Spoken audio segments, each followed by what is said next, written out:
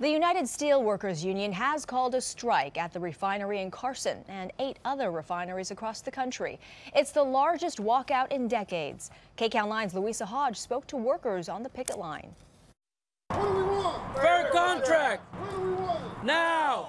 800 workers on strike at the Tesoro Carson Refinery. What do we want it? No. United Steelworkers, or USW, called for thousands of workers at 9 refineries across the country to strike after negotiations with the Shell oil company broke down. Well, it's the biggest strike we've been in since in 35 years, since 1980. But we feel like our backs are to the wall. The biggest issue workers have with refineries like Tesoro and Carson, fatigue. They say that a certain amount of fatigue is comparable to being drunk, right? So when you're working 7 or 8 days in a row, sometimes 13 or 14 in a row, and you're working 12 hours a day on a rotating shift, it creates a safety hazard.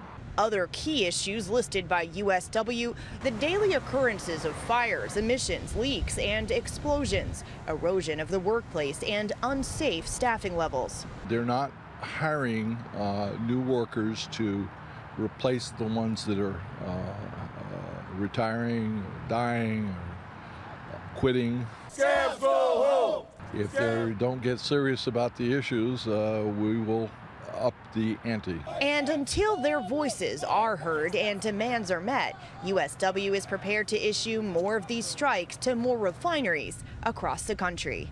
A spokesman for Shell told Bloomberg by email yesterday that the company remained, quote, committed to resolving our differences with USW at the negotiating table and hope to resume negotiations as early as possible.